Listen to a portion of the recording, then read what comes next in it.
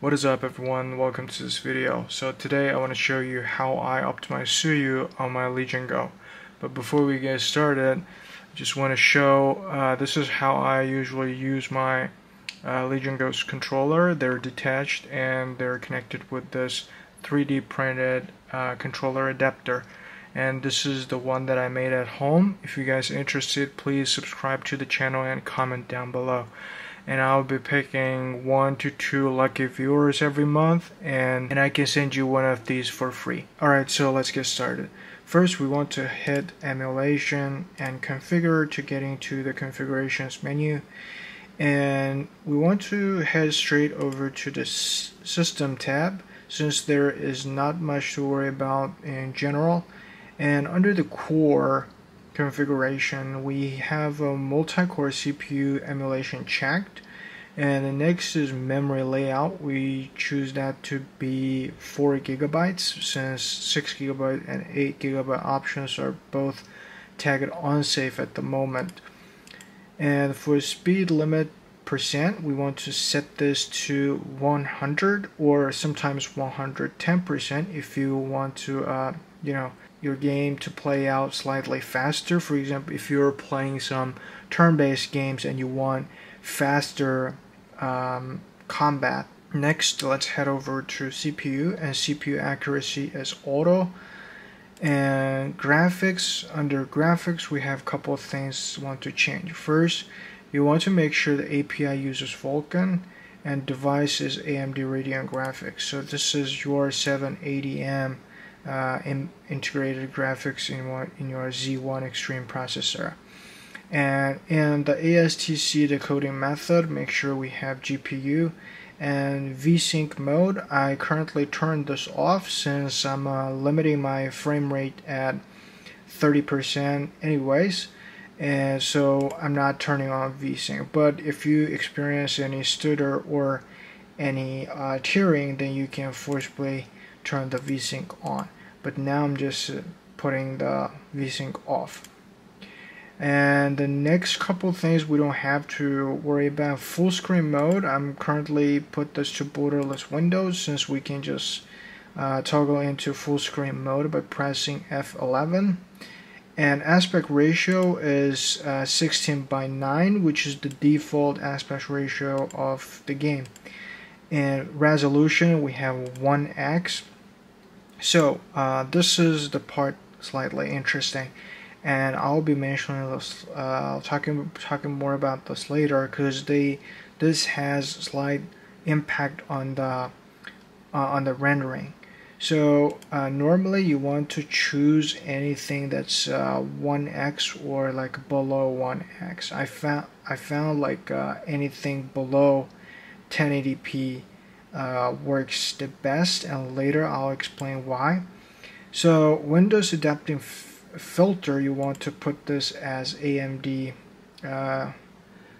Fidelity FX super resolution, and this is the AMD's proprietary scaling mechanism, so you want to choose this one for the optimum result. And for anti-aliasing, I'm putting none. I have tried FXAA and SMAA. For the game that I'm playing, it didn't work, it didn't make that much difference, so we can just simply put it as none at this moment. And for FSR sharpness, I'm putting this to 0. Normally it's I think it's defaulted to 80%. I'm putting this to 0 because when Fidelity FX Super Resolution applied to a game and it's upscaled to your screen size, the things can get too sharp if you put it to 80%. We don't want that. I simply compared my real Switch device and Legion Go, the sharpness. I found at 0%, it's closest to original Switch. So I'm putting this to 0%. But if you want a sharper image, then you can always tune up this gauge. So background color, it's defaulted to black. We don't have to worry about this.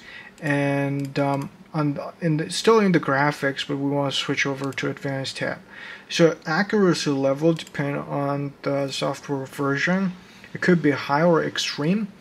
I put this to normal because I didn't see any huge impact on the game when selecting high or extreme. So that's why I'm setting this to normal, just to, you know, offload some of the pressure from the processor. And for filtering, I'm putting 2x, but normally you can put default or 2x or 16x. That doesn't make that much difference, but probably it could make difference on a bigger screen, like 17-inch or even 13-inch screen. But since Legion Go has 8.8-inch, and if you're using Steam Deck, that would be 7-inch, and the same for RG Ally, that would be 7-inch as well. I think with such a small screen size, there is nothing really can be noticed when you switching these settings. So at least they can be really challenging to notice. So we can just put simply 2x, where you can default it to default. Doesn't really matter. For ASCC recompression method, I'm putting this to medium quality because I found the medium quality works, it presents the graphics almost the same as uncompressed best quality on this big screen. So that's why I'm treating this to medium quality. And for the VRAM method, I'm putting this to conservative, and I tried aggressive, but aggressive it used up slightly more VRAM, but it didn't make that big difference, so I'm putting this to conservative. And all the options down here, I have only checked use asynchronous shader building because it says it can reduce the shader stutter, but I didn't find this that much useful at this moment. I just kept it checked because it says it's doing the job, but I don't know. I just got this checked and I used fast GPU time. So this is force most games run at their highest native resolution. And the next is use Vulkan pipeline cache. So this can accelerate some of your graphics computation. And the next is the barrier feedback loops. I don't know what exactly this do, but I just kept it checked because it was checked by default. So any other things, I unchecked them because I didn't find them useful, or I found them like using too much resources while like having minimal impact or minimal improvement on the game. So once these check, we can hit OK. Okay, now our game has started. Once you're in the game, you want to make sure you hit this Legion Go menu and set the thermal mode to performance and OS mode to performance 2.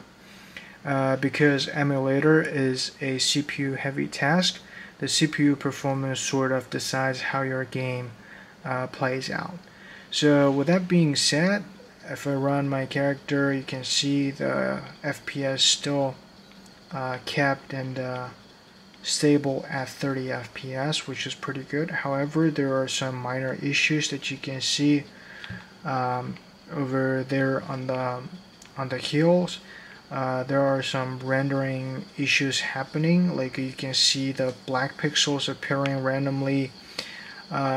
So I don't know exact reason why that's happening at the moment, but it seems like this is the limitation of the current version of this emulator. However, remember I mentioned the resolution tab in the configuration. So if you set the resolution below 1080p to anything like 810p, some value like that, this effect would be be moderated quite well. But however, if you choose a low resolution like that, your graphics kind of look, really very mushy. So that's why you kind of have to, trade off, I think, at the moment. Okay, so before we end this video, there is one last tip I want to share with you guys. So we want to head over to the start and let's go to the settings, and then go to system and go to display, and then go to related settings and graphics. Once you're in this menu, you can set how you want the operating system to handle certain application. So for example, now my Suyu executable is set to high performance using the GPU AMD Radeon graphics. So you can do this by hit browse and select the Suyu executable and click add. And once it's added, you can change the option to the high performance using the GPU AMD Radeon graphics.